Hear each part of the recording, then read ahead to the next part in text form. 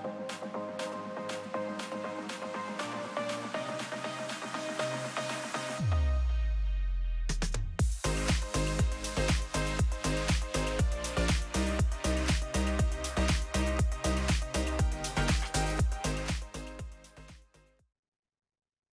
everyone. Welcome to the Savviest. This is Jamie, and I'm so thankful that you're here today, whether you're watching on YouTube or listening to the podcast. Today, I am going to have a guest that's going to give us all of the inside scoop on travel. Travel is on a lot of our minds right now. It's the beginning of the year. My guest today has much experience in travel. Wendy Coupland founded All About Travel in 2005. So she has spent 18 years curating very unique trips for individuals and for families. Her agency takes care of every aspect of travel from the planning process up until you and your luggage arrive home. Wendy was raised in the Birmingham area. She is a wife and a mother. And I have to let you know, she is the mother to my dear Finley Coupland, who has been with Family Savvy for years and with whom I could not live without. So I cannot wait to dig into all things travel in 2024. So without further ado, I would love to welcome to the Savvycast, Wendy Coupland. Wendy, welcome to the Savvycast. I'm so grateful that you're joining today. Thank you for having me. Okay, Wendy, I always start with an icebreaker question. You've been on my podcast, but it was years ago with your wonderful husband, different topic. So now I think I need to ask you again the icebreaker question. What would you choose as your last meal? Well, I probably have two. One is coconut lobster, which we had in Jamaica. Oh, Yeah, brought to the beach by a butler. So oh how my can you goodness. beat that? But Uh-uh. if I was home and the hot sun was on, Jamie, I can put away some hot Krispy Kreme. Oh yeah. Who couldn't? Who That could is not my go out that weakness. way? You know, from Krispy Kreme to heaven. Hopefully. Exactly. So hot Krispy Kreme. Oh, I love it. Well, Wendy, I'm so grateful that you are here today to help us navigate travel in 2024. You've had 18 plus years of experience. So I've had questions from some of my Instagram followers. So I'm going to ask some of those. And then I think you've also got some of your best tips to share with us as well. So we're going to dig right in. Wendy, let's just start with probably the most obvious. Why would someone want to use a travel agent rather than just planning things themselves? Good question. And I've got several good reasons. Yeah. Years ago, people used travel agents, and then people kind of now, sometimes when I talk to people, they're like, I didn't even know there were still travel agents out there because, you can go online and book so much yourself now. So, you do go, hey, why do I need a travel agent? Well, for one, a lot of people don't realize our services are free to you. We get paid commission from, hotels, cruise lines, and all.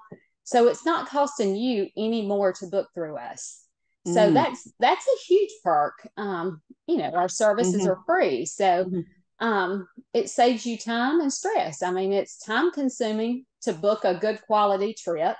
Time is money. So it hmm saves you time and it saves you stress. If you don't really know the ins and outs of where you're going, then you could run into issues. So it saves you time and money. That's really huge. And Oh, also the yeah. money aspect is we get bulk rates. We have access to some unpublished fares. So what you may Oh, see online at certain places, we may can get the same exact hotel for at least that, typically lower. And mm. so I know for me personally, we guarantee our rates. So, I tell my clients, hey, if you ever see something and it's apples to apples, we at least price match it, if not beat it. So Oh, that's great. yeah, so it's good to know. So I mean, we can save you time, it can save you money. And one thing too is we try to make everything seamless and Mm-hmm. smooth for your trip. But, there are instances where things have happened. I've had clients go somewhere and get there and call me and go, we don't have the room we booked. Mm-hmm. And you feel so bad for them. But the Mm-hmm. difference is I tell them, give me a few minutes, go have Mm-hmm. lunch, and I'm going to get this settled for you. I And love that. I so, love that. yeah, instead of they're standing at a front desk trying Yeah. to, frustrated, it's like, just go have lunch, give me a Right. few minutes, and we're going to get you to what you should have. Oh, that's And wonderful. I love that. I mean, so, that's such a peace of mind because I'm not the best traveler. So to have someone say, just go have lunch and it'll be solved, that is fabulous. That's concierge service right there. yeah, and the goal is to not have that happen. But there are Right. occasions. It's rare, but if that happens, that's one thing is that we will advocate for. We will advocate for you to Hmm. make sure things go as smooth and you get what you've paid for. Right. And so that's big. And one thing, and that was on a smaller end of the spectrum, but even say, I'll just go back to COVID. When Hmm. that COVID came, I mean, Yeah. travel was just Yeah. about non-existent. Yeah. And so we had many, many trips on the books, and we had to basically get them undone. And I had many people that called me that didn't use us to book their trip and saying, I Hmm. can't get my refund. Is there anything you can do? There's not if I didn't book it. But I Yeah. will say it was well over 50 trips, and every single client of mine got a full refund of their money back. Oh, No, that's huge. that That's is it that's here, huge. and it was big. And it's not just that. I know for most people, even if you got your money, you could have spent hours on the phone going Yeah. round and round. So Oh, yeah. it was nice for them not to have to handle it. And, it took a little longer than normal, of course. Yeah. But in Yeah. the end, everybody got their money back. And that was That's really good. huge. Well, So Wendy, what type of trips do you plan? I've told everyone that your daughter is my near and dear sidekick, has helped build Family Savvy, and I've heard her talking about some of the trips y'all have taken. But what kind of trips do you plan for people?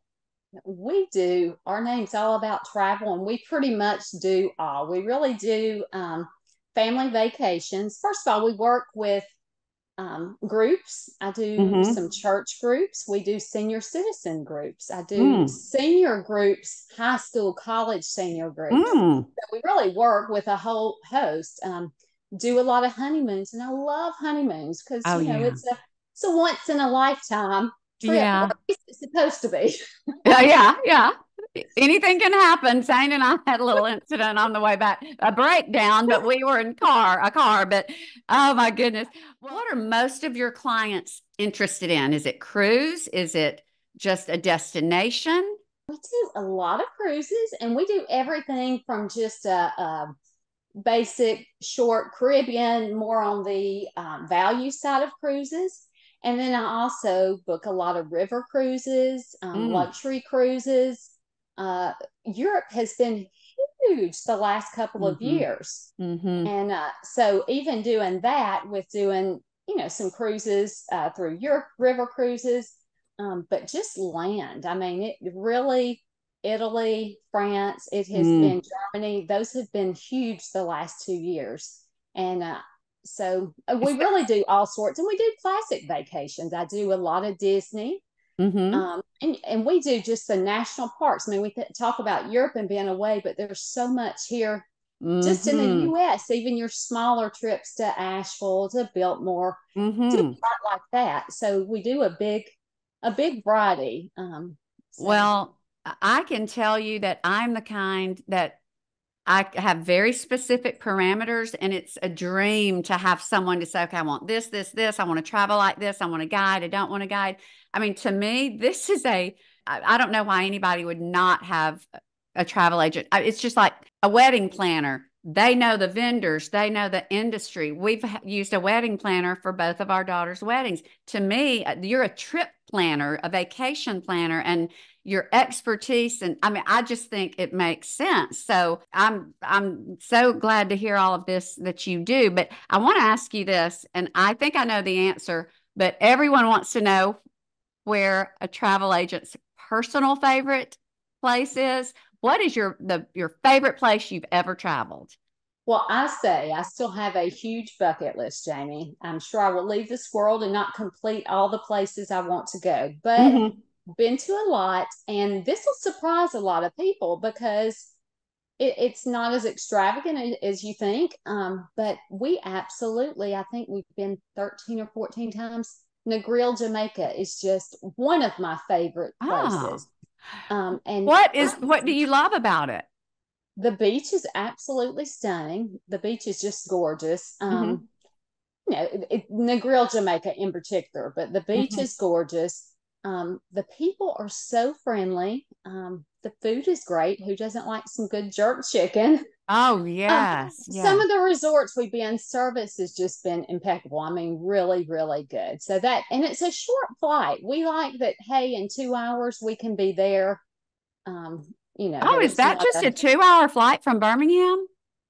just a little over a Wow. couple hours. So it's Wow. really nice. So that those are some of the reasons why we like it, and it's actually a very reasonably priced destination for what you get.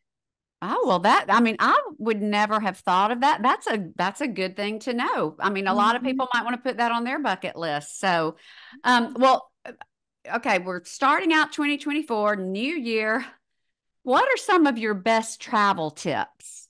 I will say, as far as air, just a tip: if you can book your flights earlier during the day, you're less likely to be delayed. Just because one delay typically snowballs down Mm-hmm. throughout the day. Um, you're less likely to have the afternoon thunderstorms that can roll in that cause delays. So Mm-hmm. for the most part, flying out earlier during the day, you're less likely to have flight delays. So that's really good. And passports. A lot of people don't realize, check your passports. I've had some, Oh, yeah. yeah. Check your passports before you go. And many places require that your passport has to have at least 6 months validity left on it. Oh, So, goodness. when you look at the expiration date, especially traveling abroad, you need to be sure that it's good for at least 6 months after your travel dates. Okay, now I Because have a question. This may be a dumb question. Do you have to have a passport for Negril? you do. So what? Okay, but there are some all-inclusives that you don't, right? There are some destinations you can go that don't require a passport for U.S. travelers. We've got the Virgin Islands, Right. U.S. territory. So Okay. there, but it pretty much everywhere out of the U.S. territory to Okay. fly, you have to have a passport. That Um, tip, that right there is worth this whole entire podcast because my daughter got into a situation. She missed a fabulous trip because her passport, and we called, and actually I'm going to an event tonight with our congressman, and they're the ones you call for your district to try. He said, you don't know how many college students I have already tried to help because their passports were not and he tried, he couldn't help, it because you're dependent upon wherever they're traveling. There's a lot of red tape, so be prepared. That is a great tip with your passport. yes, it Uh, is. Check it ahead of time. well, can I ask you this? Is there a better day of the week to buy plane or air travel? Like, do prices vary based on day of the week?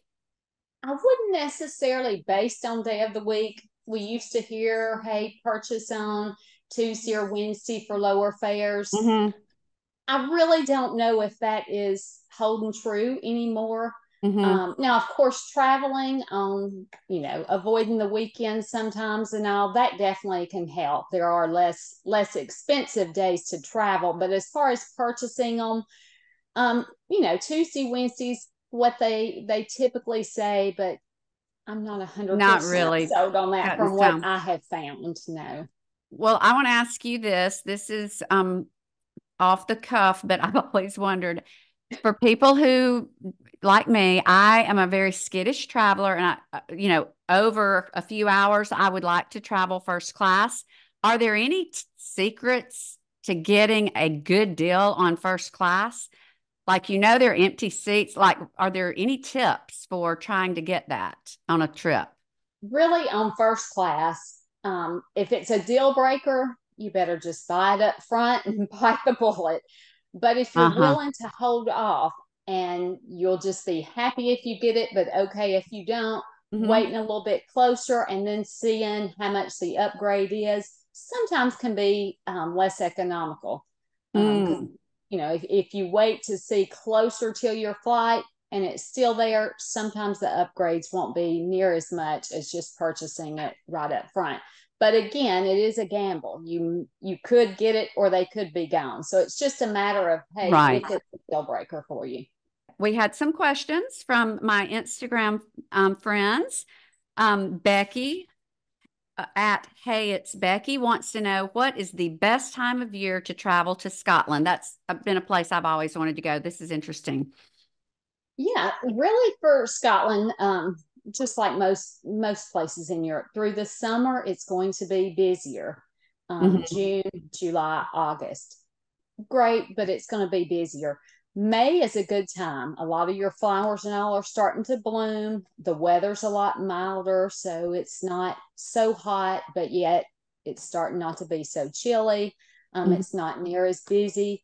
So May is really a good time to go. And again, September, October are very good months to go. It's a little bit cooler, but not bad weather. Still Hmm. not so busy. October actually may even be a little bit better than September just because September does tend to have a little more rain, but Hmm. it's not bad. So I would say if you can want to avoid the summer rush, May is great for mild temperatures, but things still blooming and pretty. And then again, September and October can be really good months to go there as well. That is great. Okay. Well, Lisa, and she is at Lisa DLY. She said, what are your recommendations for Punta Cana? Am I pronouncing that correctly? Punta Cana, Punta Cana. Okay, thank you. That little Dominican country Republic. drawl of mine. Okay, so Punta Cana, what are your recommendations for that? We love it there. Bavaro Beach, I think personally, is the better beach there. So if you can get a place that's along Bavaro Beach, that is the preferred place. I will say there are many good all inclusive. Some favorites that I would say Iberostar Grand Bavaro is a great one for adults only, sort Hmm. of a resort and a resort. Really like that. The Excellence in Punta Cana is very nice. And then Majestic. We've stayed at the Majestic Elegance ourselves, and we've really enjoyed that. So all three of those are very nice, higher end, all inclusive resorts. And that's one thing about Punta Cana. It's another reasonable destination that you can get a very good all inclusive at. Oh, okay. Good That's quality experience. maybe Lisa will reach out to you to handle that because you Sounds great. got some good insight. Lucia, she is at Woolston Home. I don't know if I'm pronouncing that right, but she says, how do I pack lightly for a trip or cruise to Spain or Lake Como? That's sort of a packing, but that is a big deal. Probably some of not arguments, but just tension is our travel because my husband knows how to pack. I don't. And it's always like, oh, so what are your best tips for that? Because you've traveled so much yourself as well. But this is a trip out of the country. So what are your tips? I feel hypocritical to answer this because I'm going to tell you to pack light, and I have the hardest time doing that. So I think it's a I think woman thing. I want to take the house with me. But Yeah. really, for that trip, I can say this: going to Europe, and especially where you're going to different destinations, you may be taking the train over there. You really do want to pack light. And of course, it depends the time of year now, but typical summer for there, think long, flowy dresses, floppy hats, Mm. very comfortable shoes for walking. At Lake Como, you're at the water, you're going to need mosquito spray. Don't forget to Mm-hmm. take that. But just go light. I mean, do carry for that trip. You would want to take a cardigan or a light jacket for early mornings and the evening, as it does get a little bit cool. Comfy shoes, so important. And just go light. I even say for that, like a medium sized spinner suitcase is great Mm. for Europe. Even if you end up having to take a couple, Mm-hmm. Yeah. I would go with that, because if you're on the rail, the medium sized spinners typically fit overhead. So that makes it easier getting on and off the train instead of having to have it sewed underneath and weight on it now. So just That think light, flowy, airy. And I always say, that's pack a little less than you think. Yeah, yeah. You can rewear a lot of things if you're not Yeah. like hot and perspiring. But Right. okay, now I want to ask you this because I've been wanting to get, I'm not a big let's get out in the middle of the ocean person, but I've wanted to go on a river cruise. Now I've learned just in conversation, and I really haven't done a lot of research. That's expensive. River cruises are on the higher end. Is that I mean, unless maybe the Memphis, the one locally, but is there a way to, why is river cruising more expensive? And is there a way to have one that's a little more budget friendly? There are typically, yes, river cruises overall tend to be more expensive than your everyday ocean cruise, without a doubt.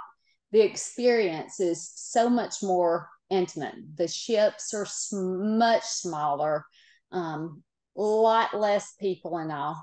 Maybe Mm-hmm. that's kind of why it's more.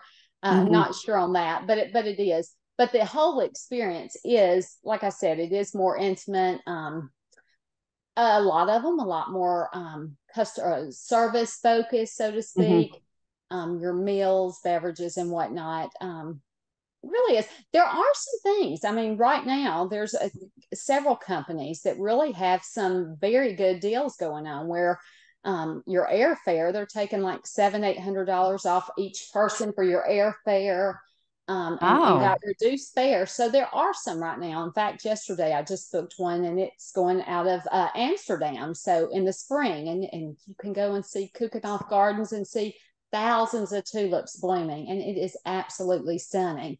And then oh. it ends up in Basel in Switzerland, and so there's so much to see and do there. And so river cruises, they do run more than ocean cruises typically, Mm-hmm. but there are some deals out there from time to time where you can really get a lot of bang for your buck on them. So it's just Mm-hmm. it's just booking them at the right time. What would you, I just have a few more questions because I know you have other things going on as well. But if someone wanted to take a road trip and we're in the Southeast, let's say we wanted to take a road trip up the eastern coast, like, what is just a really lovely one that you can do in a few days and beautiful foliage? What would be one of your favorite two or three?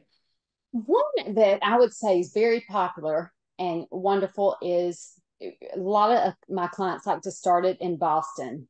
Fly into Boston, Mm, get a car, and start from there. And there is so much that you can do. You can go up to Bar Harbor, mm, Portland, just some beautiful areas that you can stop along the way and just do a couple nights. And that's one thing too. We set a good itinerary for you, from the car to every hotel. We can set some dinner reservations along the way. We can do as much or as little as you want, but that makes for a very good week vacation. If you land in Boston, get the car, and then go up the East Coast. And like I said, Bar Harbor, Maine is really neat. Portland, Newport, just a lot of really neat places that you can just stop for a couple days and see that, and then go on another hour or two. So it's not like long drives each day, and then come back and fly back out of Boston. And that makes for a really, really neat week trip. And September, October, it is gorgeous. You would want to go in the fall for the foliage. Primarily, yeah. Yeah. Okay, one more I do have to ask. My daughter and one of my daughters who recently got married, they went on a honeymoon and she said, "Mom, it blew my mind." And I may not be pronouncing it right. Mackinac Island. Yes, She said, yes. "Mom," and that is in the United, it's not a far try. What do you know? Tell us about Mackinac Island because now I've heard it's not an inexpensive trip. No, it's not. In fact, that's probably a little pricier place, but it's just kind of a quaint, small area, lots of neat little places to eat and all. I've had several people go there and I've always had good feedback. I have not been there, but I would love to. But it is on the little pricier side. But it is really unique. That's a really neat. But we do have so many places. We always think about you don't have to go far on a plane necessarily or Hmm. a ship or whatever. Just in the U.S., we have so many neat places. I mean, we have all of our national parks, and I arrange a lot of trips doing, Yellowstone and Glacier. We do a Hmm. lot of the national parks, and in California, I mean, we've got what Big Sur, which is absolutely a stunning Mm. coastline to Mm. get a convertible and make a road trip up the Mm. coast that's absolutely gorgeous. So we have a lot just right here, and I even mentioned just like Asheville, it's beautiful to go in the fall, and Hmm. Biltmore and all, and that's not terribly far. So we do a lot abroad, but there is so much that's even on this side that Charleston, Savannah, there's some neat places for just extended weekend getaways. And we Right. from a small weekend getaway all the way to an extravagant trip. We do some really unique things, African safaris, where you go Mm. out and stay um, out on a reserve. You have game drives each day, and there's spa experiences, all your food by a private Oh, chef. So it can be really luxurious and a yeah. neat experience. Dubai, I mean, we do trips to Yeah. Dubai. Think about Yeah. you can go up to Burj Khalifa and have high tea, what is the Oh, tallest structure in the world. So yeah. some really unique ones, and you ride a camel out to the desert and have lunch and all. So we do from a weekend getaway to Gatlinburg to really extravagant and everything in between, as much as you want us to do or as little as you want us to do. That's what we do. And really I try to listen to our clients because that's how I get what they want out of this trip. Not Hmm. everybody, and we try to Right. work within everybody's budget. Not everybody has the same budget, so Right. we kind of work within their budget and what they envision is, I like to listen, and once I know what they're thinking of it, then hey, I can match you with the right destination or resort. I love that. Well, I will tell you, I'm going to be reaching out to you for some travels, the ideas for our family, because now that we've got some sons-in-law, Zane said, we need to take some trips to create some memories. So you're the perfect person to talk to because you do listen and you know so much and you have the sweetest spirit. And Oh, I'm excited about getting to work with you. Now, Wendy, I know that there are going to be people who want to get in touch with you, and we're going to put everything in the show notes. right. So we'll put your website. So if they're interested in reaching out to you, what's your best way? Is it just to email you or call, or how do you prefer to work? Email or call is great. And also from our website, there's a link on there that you can contact us through there. So, really, any of that is fine. Email, call through the website, you can message us. All of that works great. And if anybody, any new clients that haven't used us before use us and they let me know, hey, we found you through Family Savvy, be glad to take $100 off their first trip. Oh, that's wonderful. I didn't know you were going to offer that. Thank you. I'm Yes, sure people are going to take you up on that. So if they mention Family Savvy, you get $100 off your trip. So that's right. That's great. Well, Wendy, thank you so much. Thank This you has for having me. I really feel honored and I appreciate it. Well, I appreciate you, and I'll be hopefully talking to you soon about a trip. And until next time, you have a fabulous rest of your day, and you're welcome back. Anytime you have any new tips or any new information to share, you always have a place at the table. Oh, thank you, Jamie. Okay, have a great one. Hi, everyone. I hope you enjoyed this episode of the Savvy Cast. If you'll take the time to rate, review, and subscribe on iTunes, that would mean so much. As always, thank you for listening and have a blessed day.